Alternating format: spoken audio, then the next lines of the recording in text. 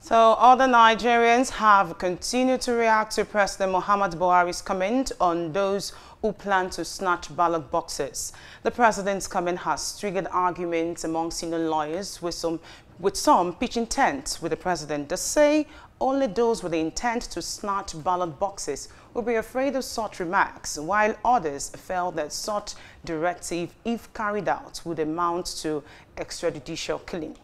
The danger is that it may even affect people from coming out to vote.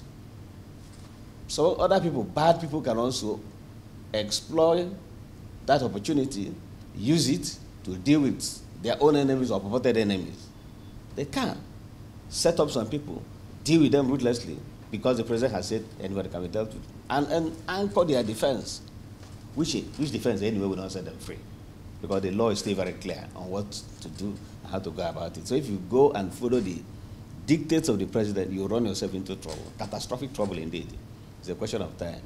There was that holy anger that the president had to express, by making the statement he made that those who do that, who carry guns to ballot polling units and then do all manner of manipulations and then scare and even wound people, will not be allowed to go scot-free. They will pay dearly, because actually, if you are armed, that is clearly an armed robbery offense. You come and snatch ballot boxes. Can that person be regarded as a thief? He's not an ordinary thief. He's an armed robber, carrying ballot boxes, snatching it, while armed.